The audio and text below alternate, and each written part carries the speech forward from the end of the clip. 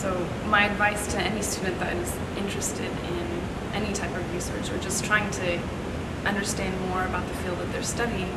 the best venue within Georgia Tech at least is to do it through this undergraduate research opportunities, because there's a lot of information that you learn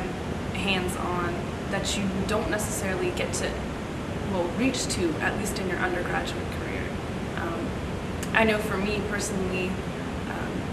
many elements of interior design and interior finishes that I took away from the Fox aren't necessarily things that I would have studied within architecture. And in my presidential undergraduate research, through studying emerging materials and material sciences,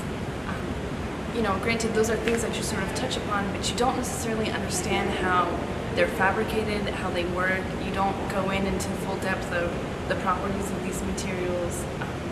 So that information is something that you gain because you've conducted the work yourself. And so while you're conducting the work yourself, you begin to understand it more, and you technically begin to memorize, and then that sort of fuels your passion for something that you want to study, or it doesn't. You know, I think part of the undergraduate career is that you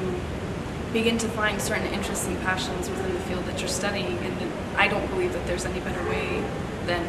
researching small components of that larger field